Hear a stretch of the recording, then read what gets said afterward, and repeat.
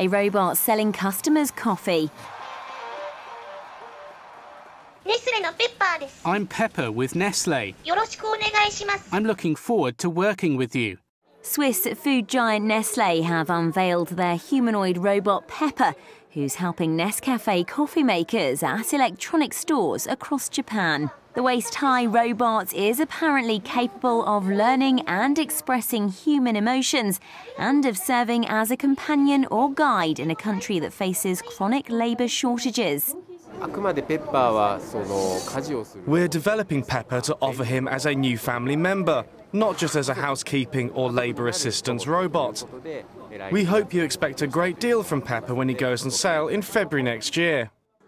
SoftBank says each of them would retail for 198,000 yen. Nestlé initially commissioned 20 robots to Nescafé coffee makers section at Japan's electronic store chain to interact with customers. It has said it plans to increase the robot clerks to 1,000 by the end of next year to help promote sales.